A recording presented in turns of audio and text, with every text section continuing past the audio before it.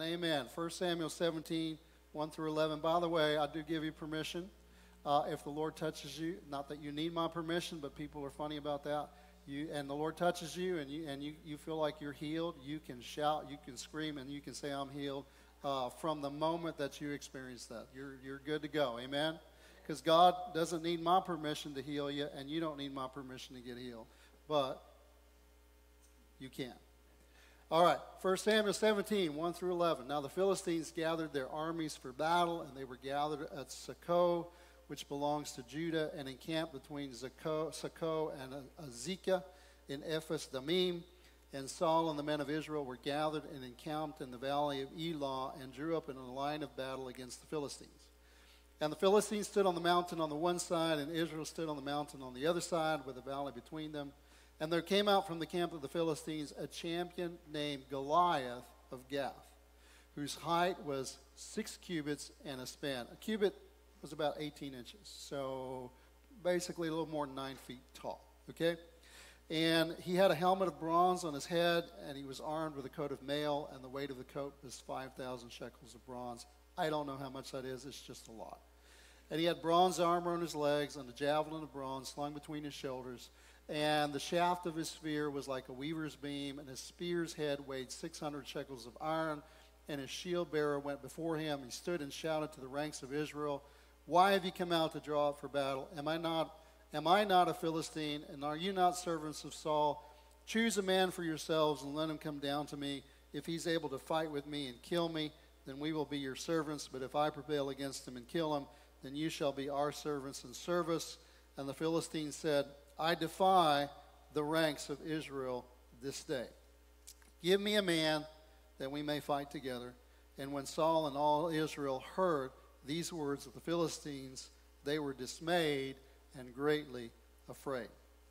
Now, I'm going to start out by talking something that may seem like I'm talking politics, but I'm not talking politics. It's just words that are used. There is a word today that's often used called propaganda. In Spanish, propaganda is used quite a bit to talk about any kind of advertising, whatever the case may be. Today, we use propaganda. Mainly, we use it in the political realm. And what does it mean? Propaganda is defined as the dissemination of information, facts, arguments, rumors, half-truths, or lies, and the purpose of it is to influence public opinion, okay? So what is taking place in our text, I would liken to a propaganda campaign. What is a propaganda campaign? Of itself, a campaign is defined as a planned group of especially political, business, or military activities that are intended to achieve a particular aim. So when combined with the word propaganda, the definition of a propaganda campaign is a planned group of especially political, business, or military activities that include facts, arguments, rumors, half-truths, or lies to influence an outcome. Kind of like what we see happen today in the media. That's my opinion. But since I'm preaching, I get to express my opinion. My contention is that the Philistines, in bringing out Goliath, were really implementing a propaganda campaign. To what purpose? To influence the Israelites to somehow steal their faith and to ultimately cause them to submit to the rule of the Philistines over their lives. So, that's the introduction. Let's jump into it and see what kind of things we can learn here. So the first point we want to look at is the enemy seeks to magnify the problems that we can see. All right? And again, if we were to go back to our text, there came out from the camp of the Philistines a giant. It talks about how big he was. In verse 8, he stood and shouted to the ranks of Israel, why have you come out to draw up for battle? Am I not a Philistine? Are you not servants of Saul? Choose a man for yourselves and let him come down to me. So in our text, there are things taking place that we must bring to the forefront that we can overlook if we just read the text very quickly. And I want to highlight a little bit in this text. What we see is that the enemies of Israel are trying to defeat the Israelites in battle. Their plan is to bring out their biggest and baddest soldier and challenge the Israelites to a one-on-one, mano-a-mano battle. in the description of Goliath, we have a man who is the most fearsome in appearance and the most intimidating in his talking. But what I want you to recognize, and oftentimes we forget, is that there is only one Goliath. They're not all Goliaths. There's only one. And this Goliath has never proven himself to the Israelites in battle. We've never seen his prowess. We've never seen him defeat anybody. We've never seen his... Now, you can put a propaganda campaign together and said, this is how many people he's won. This is how many people that he's defeated. This is how many things. And all you have is information without being verified. And what they're doing is they're saying, this is Goliath. And they dress him up. And he's a big guy. But they dress him up in a warrior's uniform. We don't even know if he's been to battle anymore. We don't know that. But that's what the enemy does.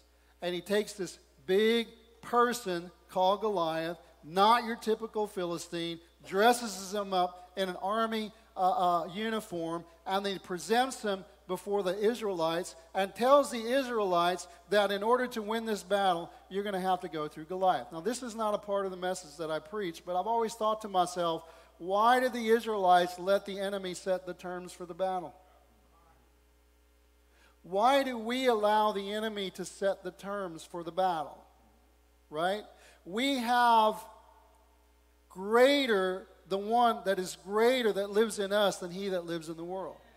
We are not to be intimidated or to allow the enemy to set the terms. If you were to go back to the Garden of Eden, Adam should have and could have just said, I refuse to listen to this, because he was there, and said, no, the terms of the battle are changing. You don't get to talk. You're getting out of here. And he could have grabbed him by the back of the neck, and if he had a tail, by the tail, and he could have thrown him out of the garden. He said, why could he have done that? Because God gave him the authority to do that.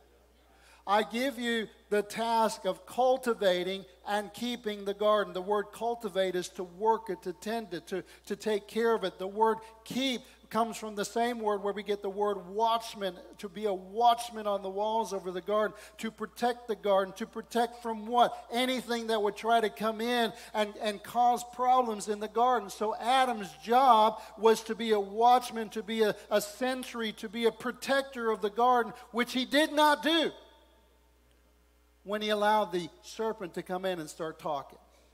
Now, I want to tell you something. The enemy's good at talking. We need to stop being so good at listening. You see, we got to determine, I know I'm going off on a tangent, but we got to set the rules of engagement. I hear the enemy talk to me all the time, and I've learned how to do it. I said, no, I refuse to participate in that. I will not go down that road. I do not have to go down that road. That is not who I am. Shut up. In Jesus' name.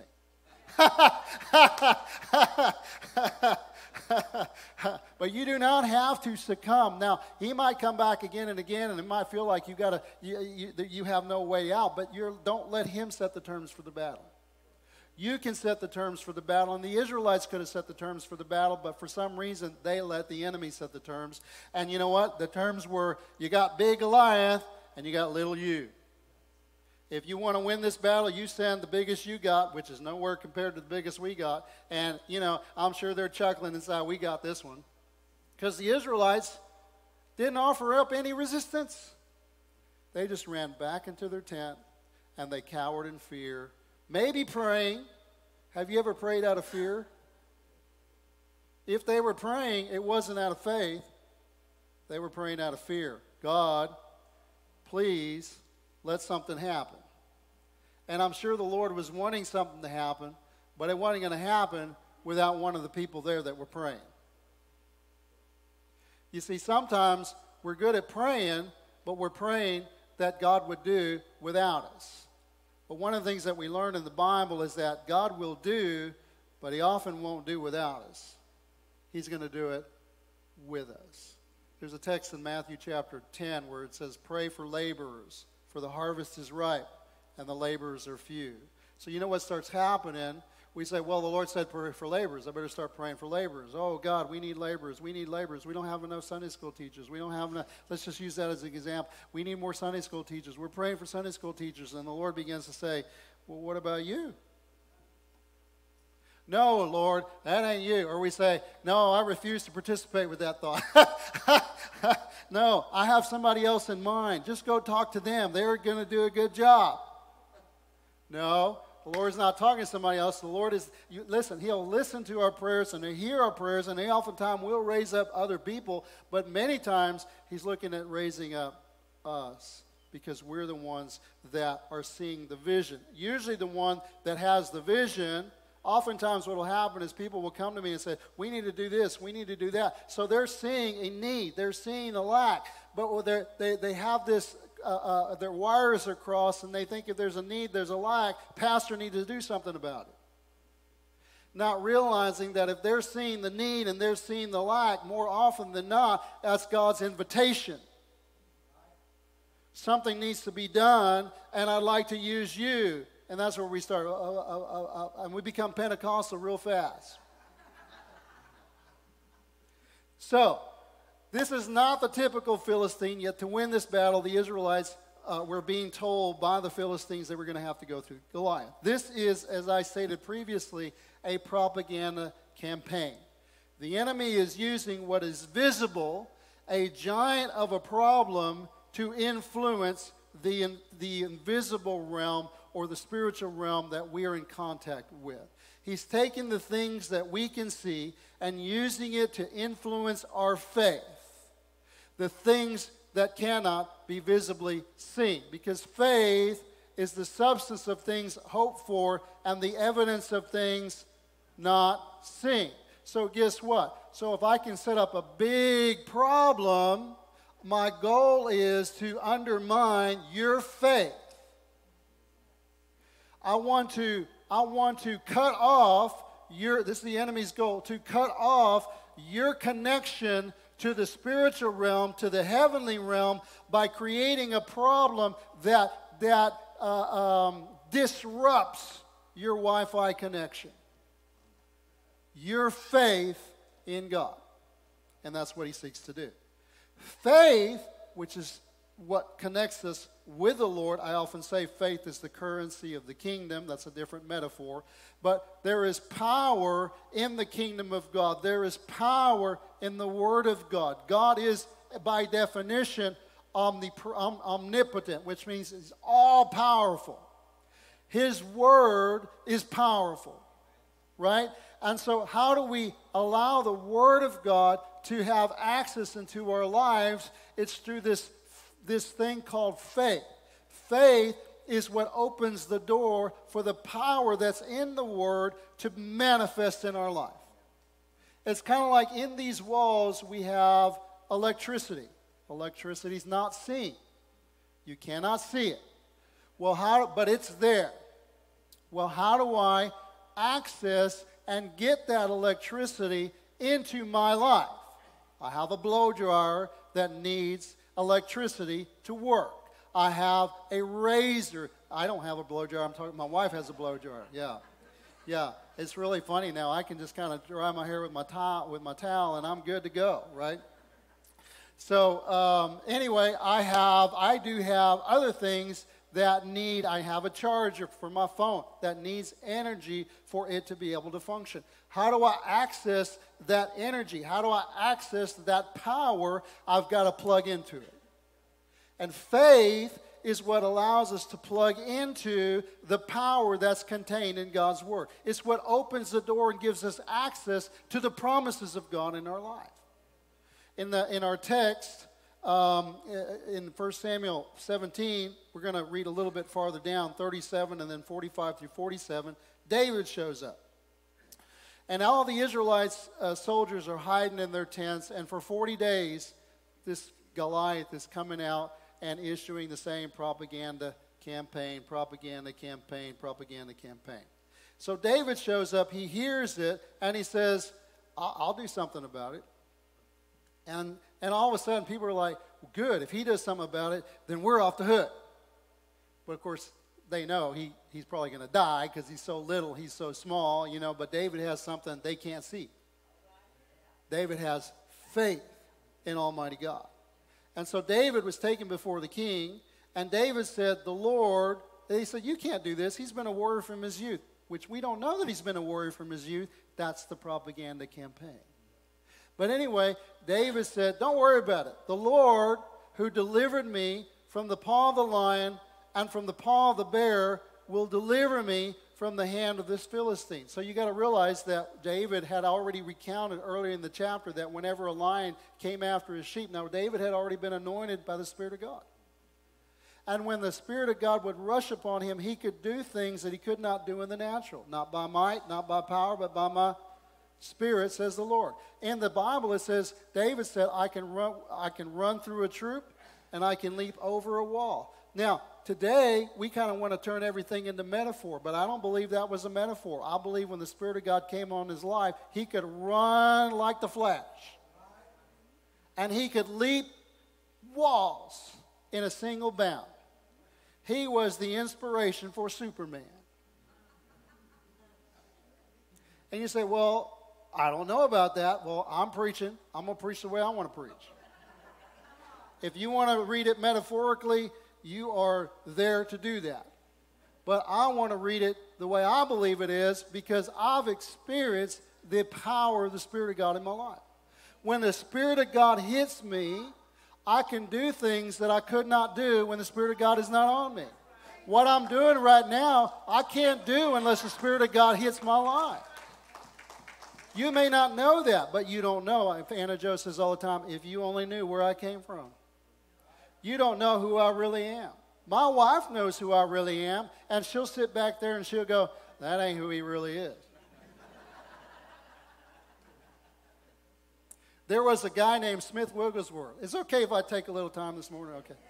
All right. So there was a guy named Smith Wigglesworth, and he was married to a lady named Polly, and he was a big old plumber. He got saved. Not as big as Goliath, but he was a big old guy because he was a plumber and worked hard. And this was back in like the late 1800s, maybe early 1900s, somewhere around there.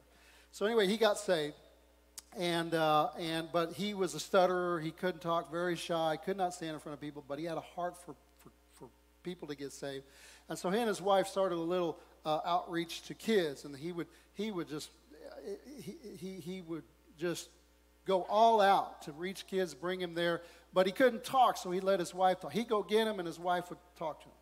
Right? So about that time, the baptism of the Holy Spirit, the evidence of speaking in tongues, the empowerment of God began to be poured out. And they heard about it in England because he's in England. And so anyway, he's hungry for it. He's hungry for it. He's hungry for it. And they were both, we already have that. We don't need something we already have. But he was still hungry. So the Lord led him to another place. And long short, he got baptized in the Holy Spirit. And he came back and he told his wife, and she said, that's we already have the Holy Spirit. We don't need the Holy Spirit. He said, no, this is powerful. He had an experience. The presence of the Lord came. She said, well, I tell you what. If you had the baptism of the Holy Spirit, I'll tell you what we're going to do. And she didn't believe it at all. She's just like, no way. She said, when we get the kids, you're going to get up there and you're going to preach. He was like, now what does the Bible say about the baptism? You shall receive power after the Holy Spirit comes upon you. Well, he already knows. She already knew he couldn't do it. There's many times he tried to do it, and he'd just get up there and he'd freeze, and he'd have to get his wife up there. So anyway, this time, they go and get the kids, and instead of getting up there, she just sits on the front row like this. And he gets up there, and all of a sudden, his tongue was loosed. And he began to preach the most amazing message, and she just kept sliding down in her seat, and all she could say, she called him Smitty, she could say is, that ain't my Smitty. That ain't my Smitty. That ain't my Smitty. And see, the Spirit of God allowed him and empowered him to do something he could not do on his own. And by the way, she ended up getting baptized in the Holy Spirit after that.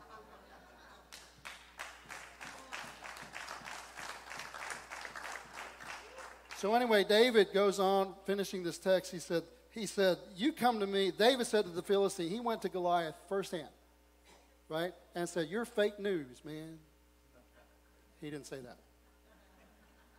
I'm just trying to make it relevant. He said, you come to me with a sword and with a spear and with a javelin. But I come to you in the name of the Lord of hosts, the God of the armies of Israel, whom you defied. See, what I forgot, I didn't finish, is that when the Spirit of God would rush on David and a bear came and took his sheep and a lion came and took his sheep, he went after them. And he outran them. And he grabbed them by the beard and he slew them.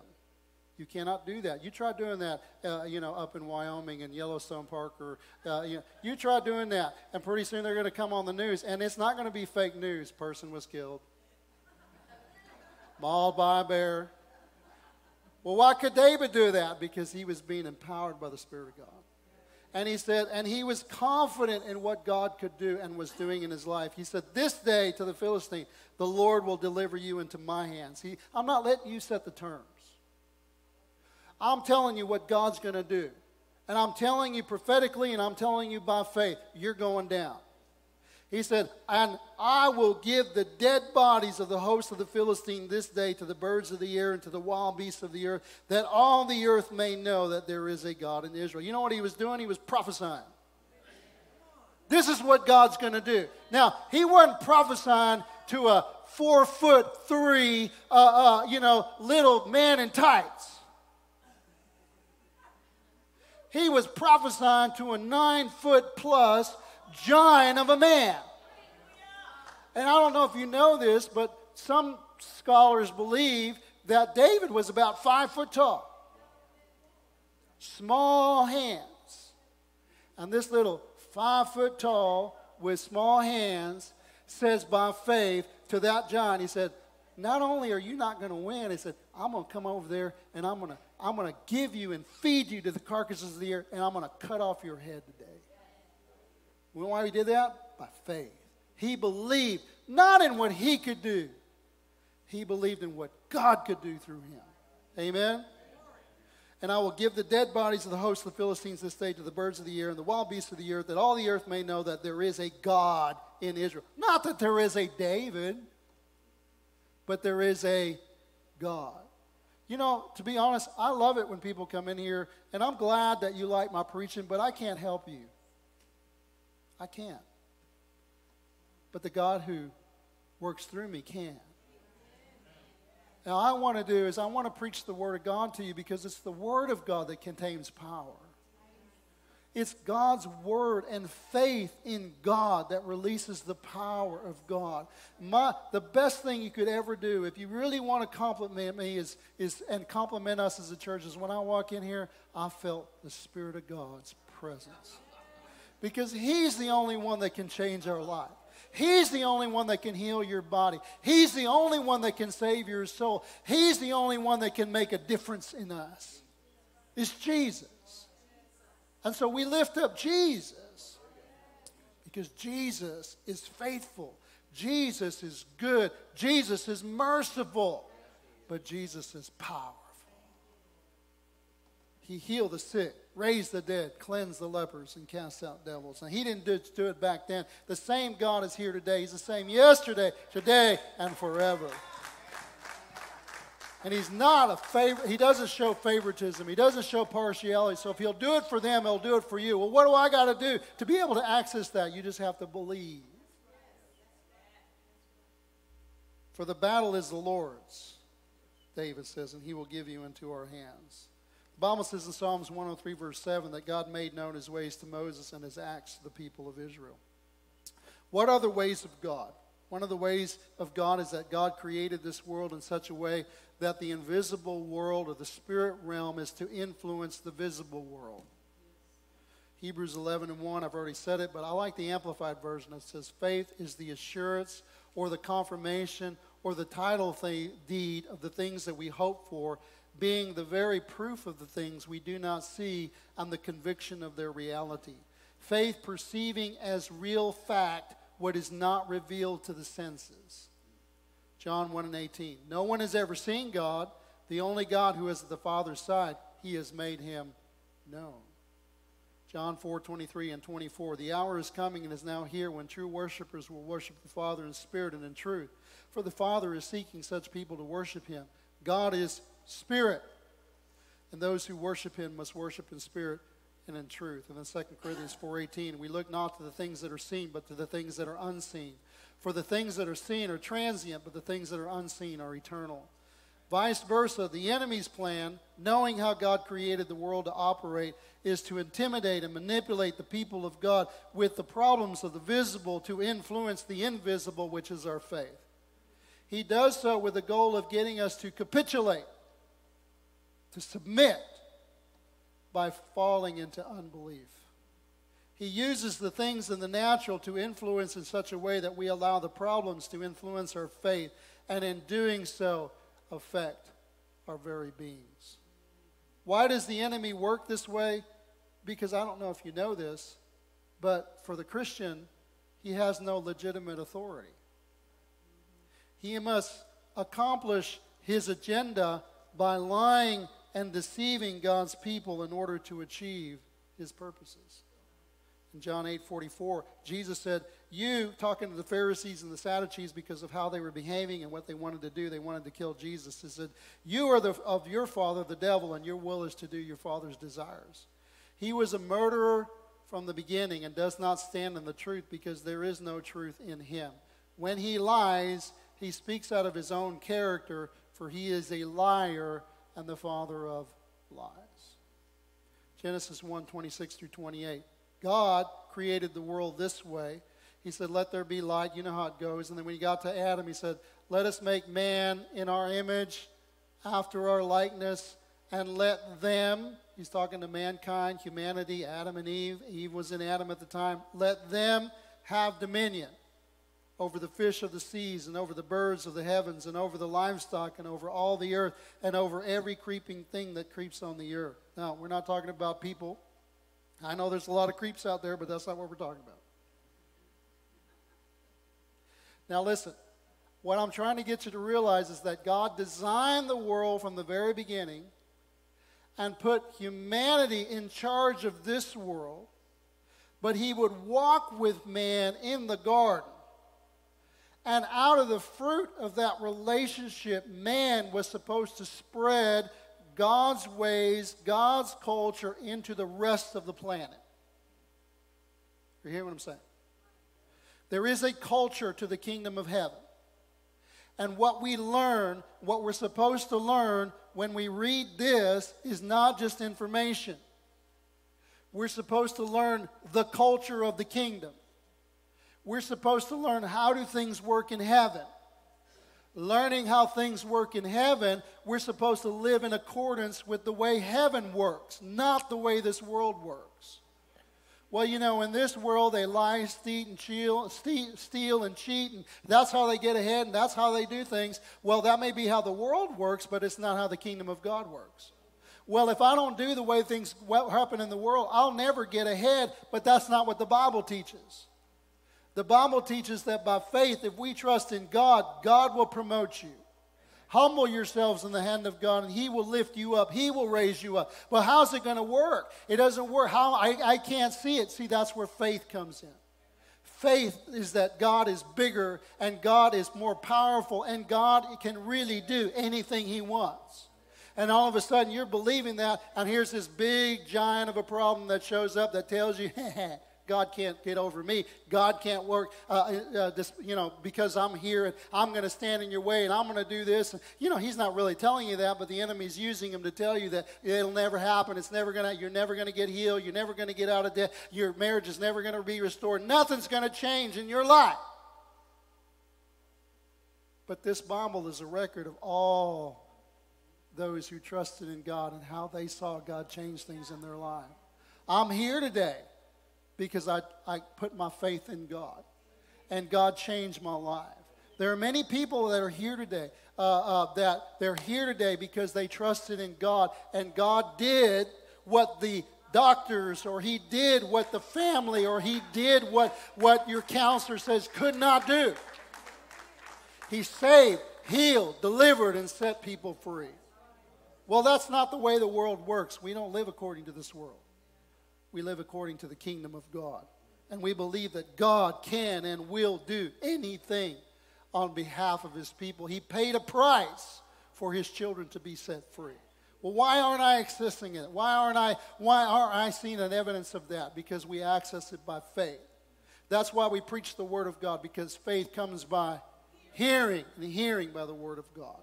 Well, I believe, but I still haven't seen it. Well, sometimes there's something about corporate faith. One can put 1,000 to flight, but two can put 10,000 to fly. When, as believers, not converts, not attendees, not members, but as believers, people that are actively putting their faith in God, trusting God, believing God, they come together and they begin to access openings, create portals, openings in the heavenly realms, that more and more people experience the glory of God, the presence of God, and the manifest power of God in their lives. Man was given authority and has been given dominion over every living thing. The serpent at the beginning, who was a creeping thing, was then only able to overcome the man through deception. He deceived him, and they willingly gave up their rights and privileges when they violated God's will. And that's what the enemy wants you to do, is he wants you to he can't pull you out of God's hand, but he will deceive you into stepping into sin. And when you step into sin, then the enemy can do whatever he wants in your life. Well, what do if I find myself there? If you confess your sins, he is faithful to forgive us of all our sins, because he's a merciful God, and cleanse us from all unrighteousness. When we come under the shadow of the Almighty, then the enemy no longer can do what he was doing in your life. Doesn't mean you don't go through difficult things and hard things. It's just sometimes life is just hard. Sometimes it's not an enemy. Sometimes it's just life. All right? So anyway, at the very end, I'll shorten this up a little bit. Matthew 28, 18 and 19. Jesus came, preached, died, rose again, came to the disciples, and he says, because the enemy had stolen the authority from man. Whenever man sinned, devil took the authority over this planet. That's why the scripture says he's God over this planet. Matthew 28, Jesus came and said, all authority in heaven and on earth has been given to me. In other words, I got it back. I got back the authority. All right? And then he tells the disciples to go. Go do what? Make disciples of all nations. How am I going to do that? You're going in my authority. In Luke 10:19, it says, I've given you authority to trample on serpents and scorpions and upon all the powers of the enemy, and nothing shall by any means harm you. Right? So, who has been given authority? We have. But because we live in a real world, we still face real problems. We're still growing. We're still becoming like the Lord. Listen, we'll never be perfect. We strive to perfection, but we'll never be perfect. We're still human people. We're still frail. We're still weak. We go through difficulties. We have trials because of that. And there's still an enemy running around. And he's pretty good at his job. We often fall prey to his deceptions. We fall prey to the problems that are afflicted upon us, the bad reports, the bad news. You know the Bible's called good news. How come you never turn on the TV and get good news? Did you know that's propaganda? It's a perspective. Because good news doesn't sell in this world. Bad news sells. So you got to create a dependence. If you can create a dependence, people will keep coming back. You're going to die tomorrow. You turn in. Well, we didn't die. We better check the news again. Yeah, but you're going to die tomorrow. Well, we didn't die. You better check the news again. Oh, it's going to be even worse tomorrow. And you create a dependence. But listen to us, and we'll tell you what you got to do. Right? That's what it's doing. But the Bible is not bad news. The Bible is good news. And we've been charged to preach good news. But if we don't believe in good news, if we believe that everything's getting worse, if we believe that everything's getting darker, if we believe that there is no more light in this world, then we're not going to disseminate any good news. We're just going to agree with the world and disseminate bad news. But we're called the light of the world. And Jesus, God in the beginning, he said, let there be light. So we've got to stop speaking darkness, And we've got to stop being instruments of hopelessness, and we've got to start standing like David did, believing that God can and will change the situation, the problem, the family, the community, the nation.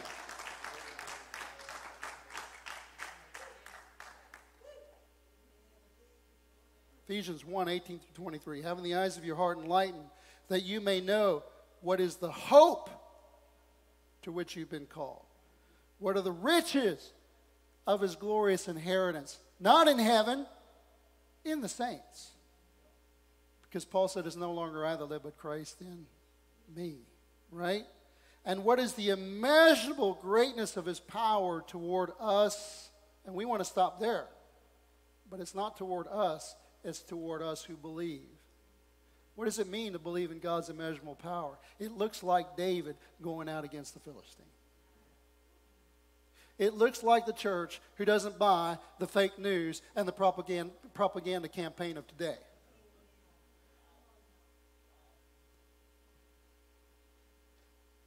That he worked in Christ when he raised him from the dead and seated him at his right hand in the heavenly places, far above all rule and authority and power and dominion, and above every name that is named, not only in this age but also in the one to come. And he put all things under his feet and gave him as head over all things to the church, which is his body, the fullness of him who fills all in all. So if Jesus is if Jesus is the head and we're the body and the devil's underneath his body, then that means the devil's underneath us.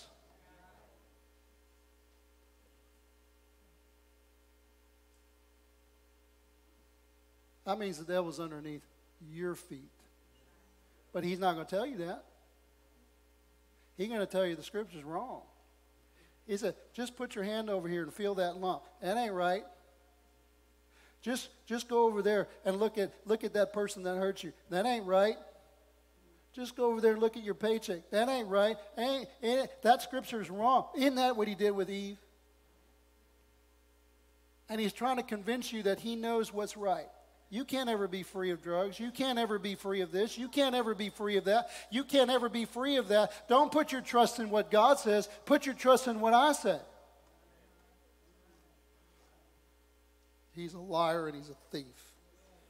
So if the church has been given authority, how is it that the enemy continues to have such apparent power over God's people?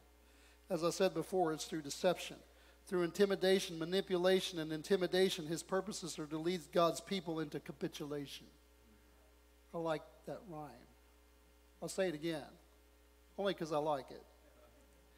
Through intimidation, manipulation, and intimidation, his purposes are to lead God's people into capitulation. And we're almost done. The enemy seeks to steal your faith. It's 1 Samuel 17:24. All the men of Israel, when they saw the man, fled from him and were much afraid. The devil takes advantage of our ignorance and through fear seeks to lead us into unbelief. By the way, it was talking about Goliath. John 10:10. The thief comes only to steal, kill, and destroy. You think really what he's after is your health and all that. But no, in coming after that, what he really wants is your faith. What did Job's wife say to him?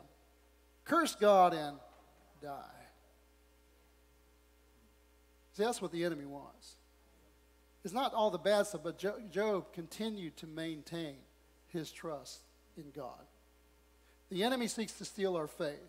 1 John 5:4-5. Everyone who has been born of God overcomes the world, and this is the victory that has overcome the world, even our faith. Now, how does the enemy steal our faith? It happens when we don't know who God is. We have an experience with God, but we don't know who they really are. See, when I got married, I was all in love and she was all in love, and then we got married, we moved in together, and after a while, I'm sure she looked at me and said, who is this man? It ain't the one that I thought. He's a little different than what I thought. And I looked at her and I said, who is this woman? She ain't what I thought she was, right? Not in the sense she's a good woman, all that kind of stuff. But, when you're dating, oh, man, you just, everything is like you're walking on the moon. Everything smells like roses. And all of a sudden, you get married and you realize, hey, he didn't put up his clothes like I thought he did, he needs a different kind of deodorant, you know. So we get an experience with God, and we think we know who God is, but we don't. You got to walk with Him. You got to talk with Him. You got to get to know Him. You got to find out who God really is. He's not going to change, but we change when we encounter who He really is. And sometimes who we think God is not really who He is. We've been taught who God is by tradition, by legalism, by all sorts of different things, but we don't really know who He is. But if you get to know who He is, He just might surprise you. Well, I thought He was a rough and tough, God that He don't accept anybody, and He's mean and He's judgmental, and He's condemning. No, He's a very loving God, merciful God. He said, how do I know that? Because when you were in trouble, He said, I'm not going to just let this happen. Over my dead body, am I going to let my people go to hell? And He did something about it. So it happens when we don't know who God is and when we're not aware of all that God has done for us and what God is doing in us. It happens when we lose faith in the face of opposing giants. And I actually realized the reason I'm preaching from my notes, because this should have been a part 4, because I didn't want to leave it with the enemy seeks to steal your faith. Part 4 would be fight the good fight of faith. This is the encouragement for you. This is how we win. 1 Timothy 6:12. Fight the good fight of faith. Now, some of y'all read that and you forget that it says fight. We know how to fight. If you're married, you know how to fight.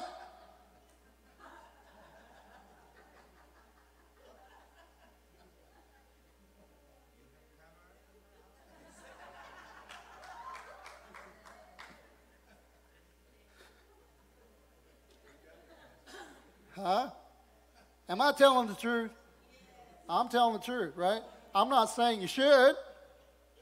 I'm not saying it's something that we aspire to. I'm just saying we know how to fight. You got kids? You know how to fight. Kid says, you say, uh-huh. Uh-uh. Uh-huh. I have 2 dogs.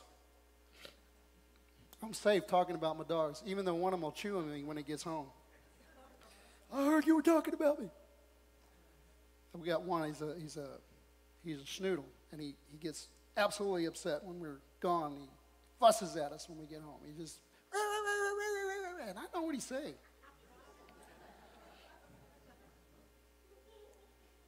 He wants to be the boss. I said, let's go. I said, we're going. He said, I don't think you know what I said. You're going to go. And he goes. Because he has to. Right? Because he's not the boss. In that house with my dogs, not with my family. I'm the boss. And we're going to keep fighting until they learn that I'm the boss. So what I'm trying to get you to realize is that if you think the Christian life is all spas and getting your nails done and all that kind of stuff, you're not reading the same scripture. It says, fight the good fight. Fight. Why do we capitulate? Why do we submit to the enemies and to the lies of the enemy? Why don't just we accept everything he throws? It's because we don't know who God is, and we don't know who God is that lives inside of us. Greater is he that lives in us than he that lives in the world. No weapon formed against me shall prosper. No tongue that is raised shall stand. If God be for me, who can stand against me?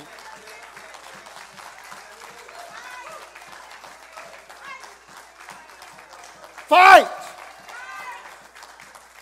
You don't know who you are. You're David's in disguise.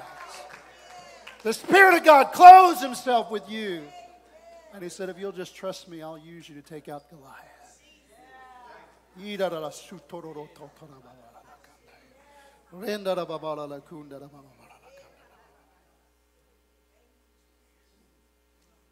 Isn't that what's really happening in our text? The enemy's engaged in a propaganda campaign to steal the faith of the people, so that in fear they refuse to fight and ultimately submit to the enemy's rule in their lives. Thank God for David. David's strength was ultimately his faith in God. Hebrews 11:32-34 confirms it. What more shall I say? For time would fail me to tell of Gideon, Barak, Samson, Jephthah, of David, and of Samuel and the prophets, who through faith conquered or subdued kingdoms, enforced justice, obtained promises, stopped the mouths of lions. What made David victorious was his faith. His eyes were not on the visible opposition in front of him, but the invisible God who was with him. David said to the Philistine, once again, you come to me with a sword and with a spear and with a javelin, but I come to you in the name of the Lord of hosts, the God of the armies of Israel, whom you have defied.